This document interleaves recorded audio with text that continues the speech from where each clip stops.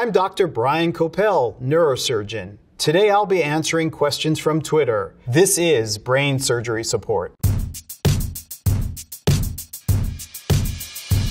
At Akenta Ifianil asks, what does the brain feel like to the touch? If tofu and jello had a baby, that's how the brain feels. There's a give to it. As a patient breathes or the heart pumps blood, the brain pulsates accordingly. At Stony P asks, did you all know that you gotta be awake for brain surgery? When you're operating on areas especially related to language, we literally ask them questions. Some patients have played instruments to demonstrate that they are doing okay. I have had a patient play a guitar in my operating room. We wanna see when we're trying to do a surgery for tremor, which is a rhythmic oscillation of the hands or the feet, the patient be able to drink from a cup or sign their name, which are things that they were not able to do. If you stimulate and the patient's still able to respond, they can repeat a question, they can repeat a phrase, that tells us that it's safe to go forward. Aren't they screaming in pain? The answer is no. The brain in of itself has no pain receptors. At Blakeham Band asks, what is harder, rocket science or brain surgery? Well, that's an easy one to answer. Brain surgery is harder. Consider that there are 100 billion neurons in the brain. The amount of connections between those 100 billion neurons are greater than all of the stars estimated in the universe. That's why it's harder. At Lightning Anthony asks, do brain surgeons practice on fake rubber brains before having a crack at the real thing? No. We learn on the job. The very first time I walked into an operating room, I was struck by the smell. We use electrocautery, that is electricity, in order to control bleeding in the brain. In essence, what you're doing is cooking flesh. And well, human beings have a very particular smell when they are being cooked. That is a pretty eye-opening or nose-opening experience the first time you go into an operating room. It would be very hard to replicate it. Even the best simulation technology isn't quite the same, at least currently, than the operating room itself. At Ellie V asks, just watched a resection of a brain tumor. Bro, how do neurosurgeons do it? And it was done perfectly. The skill must be crazy. Nature has inconveniently placed the brain inside a box called your skull. And trying to get into that skull is like pulling off a heist. You have to get into the brain, not cause any damage, remove the tumor, and get out, leaving the patient no worse than you found them. Depending on the tumor, it can look very, very similar to normal and healthy brain, and it takes an experienced eye and some new technologies for us to see in the operating room where tumor ends and where normal brain begins. Sometimes, because the tumor is particularly soft, we would take it out piecemeal by suction. A suction is essentially a metal instrument that's a straw that also has ultrasonic energy applied to its tip that helps the suction along. Once all the bleeding is stopped, we essentially then close the covering on the brain, which is called the dura, fix the bone flap back to the skull, then we close the scalp, then we get lunch. At Lydia Bohea asks, what happens if you need to sneeze during awake brain surgery? Or do they give you something so you don't sneeze? Sneezing is often accompanied by something called a Valsalva maneuver, where the pressure inside the brain temporarily spikes and then goes down again. I do deep brain stimulation. There's a relatively small hole that's made in the skull, about the size of a dime. Sometimes when a patient sneezes or coughs, you can actually see the brain pulsate up a little bit. That can potentially be a problem, but it's pretty rare.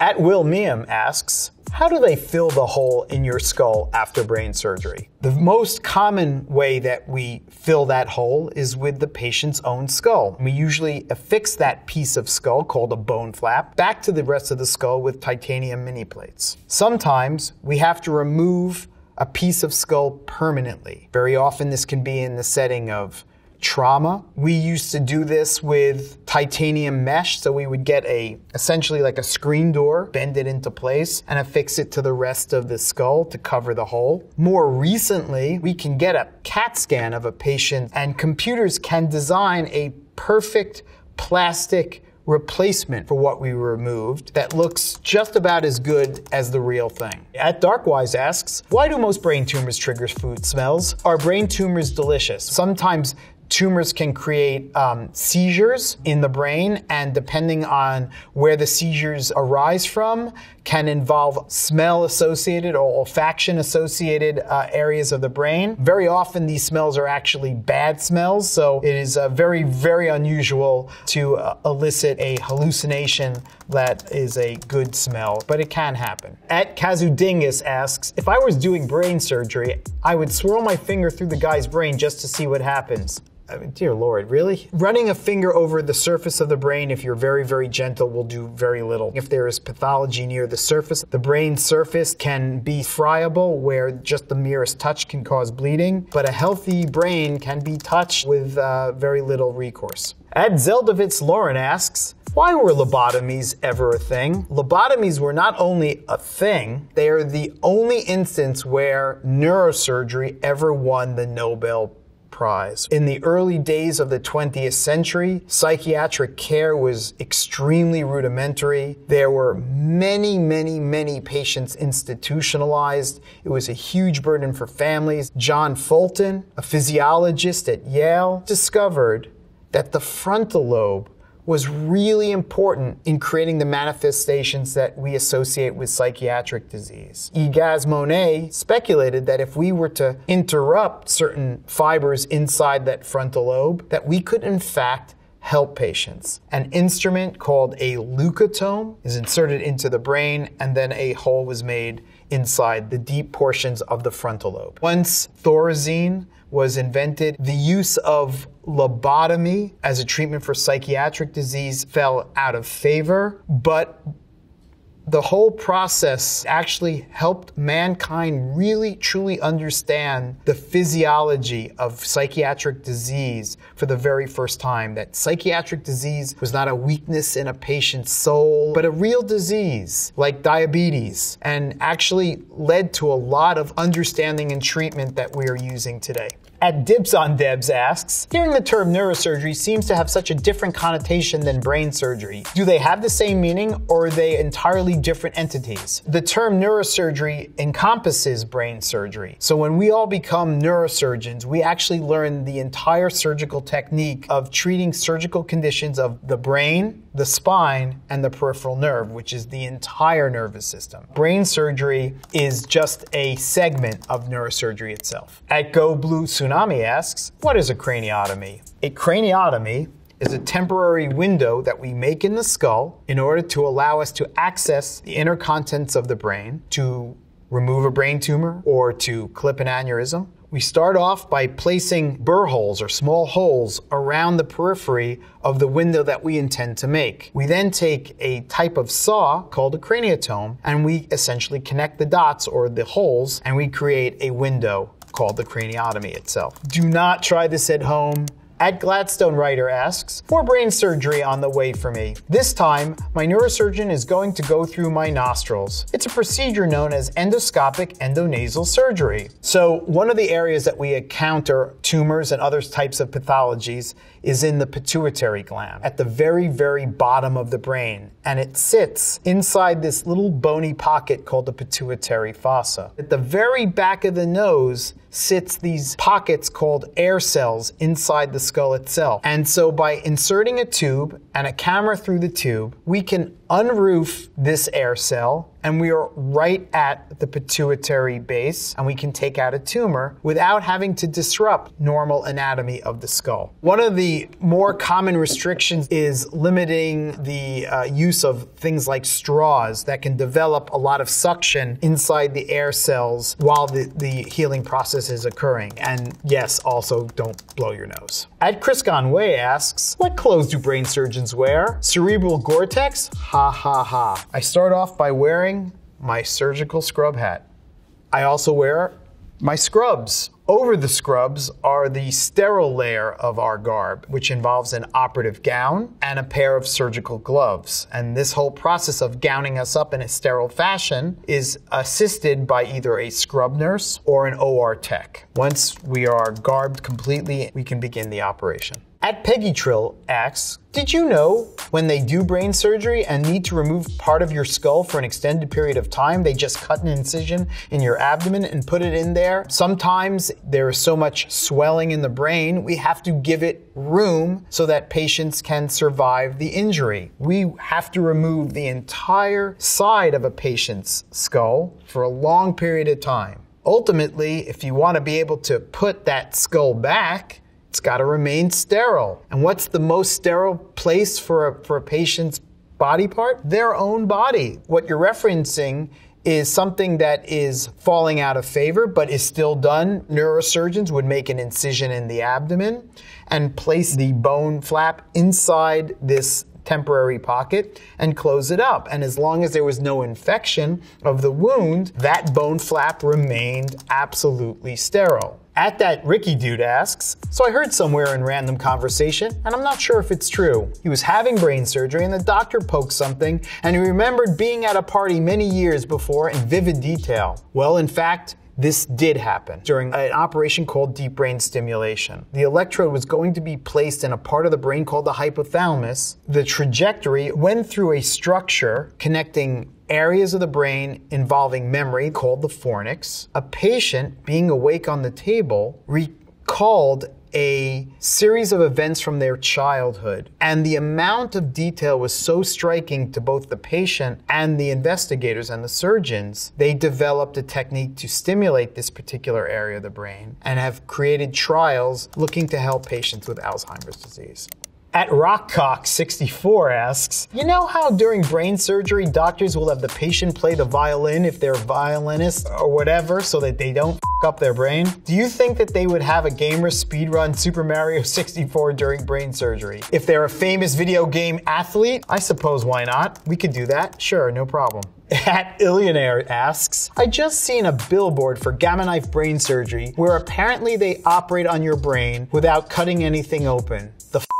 Gamma knife is a type of what we call stereotactic radiosurgery. Pinpoint beams of radiation are focused deep inside the brain, and wherever these beams of radiation intersect, they deposit a therapeutic dose of radiation. It's a very important tool, especially in the realm of certain vascular disorders, brain tumors, and certain functional disorders. At producer Danny asks, hi, yes, can a brain surgeon weigh in here and tell me which part of my brain is responsible for getting the Jurassic Park theme song stuck in my head? I'd like to remove it, please. Well, that would be a really bad idea because the controller of attention is called the thalamus. It's a deep area of gray matter inside the brain, and it actually acts as a gate as to what is grabbing our attention from moment to moment to moment. I highly recommend keeping your thalamus. At Danielle Babe 26 asks, is deep brain stimulation surgery worth the risk? So like the heart, the brain is an electrical organ. Everything that we do, from writing a sonata to hitting a baseball, is the result of an electrical pattern of activity in the brain. Diseases such as Parkinson's disease or dystonia or things even like depression and obsessive compulsive disorder are the result of abnormal electrical patterns of activity in the brain. What is deep brain stimulation? Essentially, what it is a pacemaker for the brain. We can place an electrode through a very, very tiny hole at the top of the skull into deep structures of the brain. What we are trying to do is take a 1 millimeter electrode and hit a 1 millimeter target inside the brain. So it's really, really, really super precise. By regulating that electrical activity, we can actually make patients' symptoms much, much better. The scariest risk is bleeding in the brain or stroke, generally around 1%.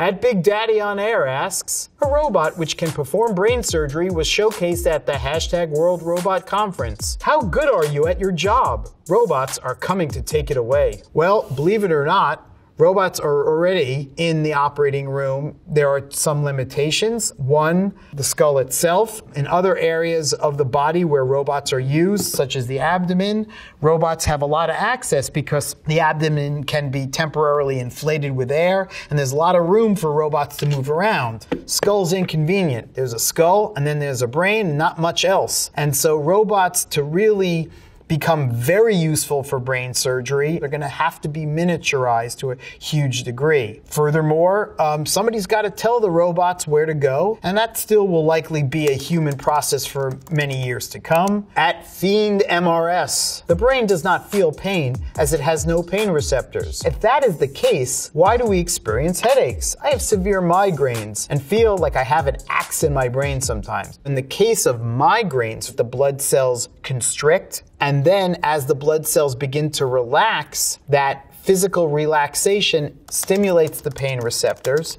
and causes the pain. At Lemurg XRL asks, can a brain surgeon cut open my head and take out the pieces with ADHD, please? Thanks. There are some non-invasive brain stimulation techniques called transcranial magnetic stimulation that people have explored for ADHD, but not neurosurgically as of yet. At Quetzalcohete asks, how do you choose the area of the brain where the electrodes are implanted? We place an electrode inside the brain to interact with networks of the brain, and networks of the brain are distributed pockets of neurons that are all working together to create a behavior. If we're talking about a network function that's related to movement, we are interested in placing these electrodes in movement-associated areas of the brain. Deep gray structures called the basal ganglia, which can be seen over here. Other avenues of research are looking at placing electrodes along the surface of the brain to stimulate the network along the cortex, because everything is connected. Even though you're stimulating locally,